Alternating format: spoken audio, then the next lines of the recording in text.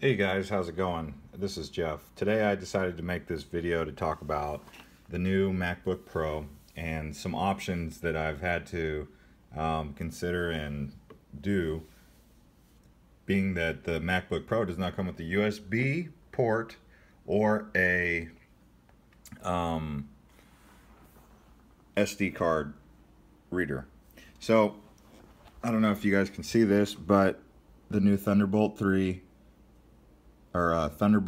USB 3 is the only ports they have on this, and they even have they do have an earphone jack, but they have two on this side, two on this side. So what I've done is my external hard drive used to have a USB port, but I had to upgrade this. This is a Thunderbolt 3. I had to get this cord separate, a USB to the male end here. I forgot what this is called, but you know, I just basically had to swap out the USB with the USB 3.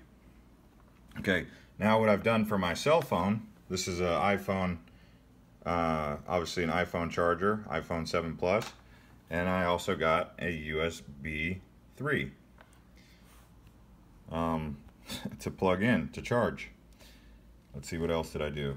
I got this so that I can hook up my external, my monitor. It's not a Mac, but you could get a Mac.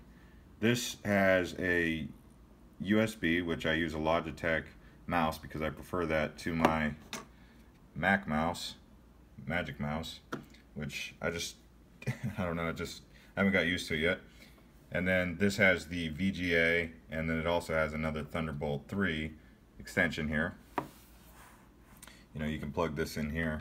And then for the SD card, I actually did buy the SD card reader that Apple recommends, but I lost it. So today I went to Target to try and find out how to, if they had one of those, but they didn't. So what I did was I ended up getting a USB 3 to USB, another one, just because I needed one. I didn't necessarily need it because I already have this, but it's being used by my Logitech. So I just got another one, and then I got one of these. But if you get the one that Apple sells for like 30 bucks, that's another option.